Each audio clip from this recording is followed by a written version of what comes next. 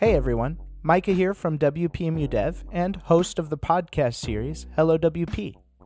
Being able to access the server that your website's data is stored on allows you to manage or make changes to files as needed.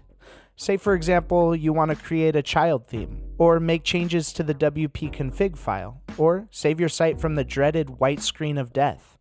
All of this, and obviously a whole lot more, can be done via FTP, File Transfer Protocol, or SFTP, Secure File Transfer Protocol. And that's what I'll cover in this video. In 3 steps, I'll show you how to access your site's files with an FTP/SFTP client. Note, I'll focus mostly on SFTP as we prefer its security, hence its name, Secure File Transfer Protocol. All of these steps are the same for FTP except for the port number, but we'll get to that later.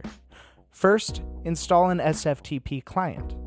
Second, create or get your SFTP credentials from your host.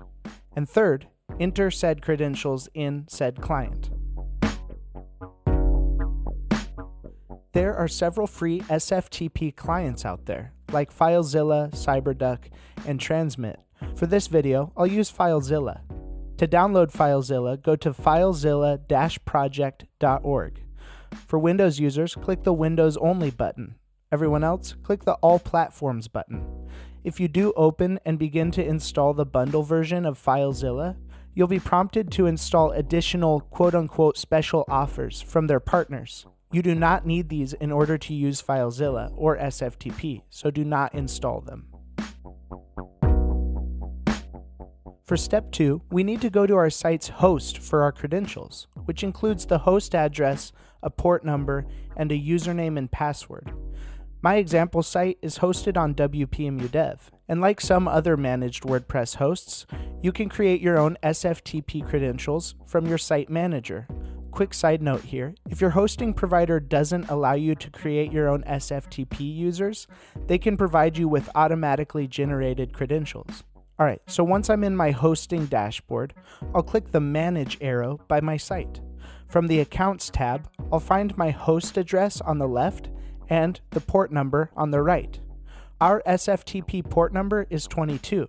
If your hosting company has an FTP option, the port number will often be 21. Next, I'll create an SFTP user by clicking Add User and SFTP User. Here, I'll make a username, copy or create my own password, choose path restrictions if I don't want a user to have access to particular files, and the environment, i.e. production or staging. And boom, you've got your credentials. Now open your SFTP client, put in your info, hit Quick Connect, and you're in action. You can also save your sites for quick access later on by clicking File, Site Manager, and inputting your site's info. For more information about hosting, visit the link in the description.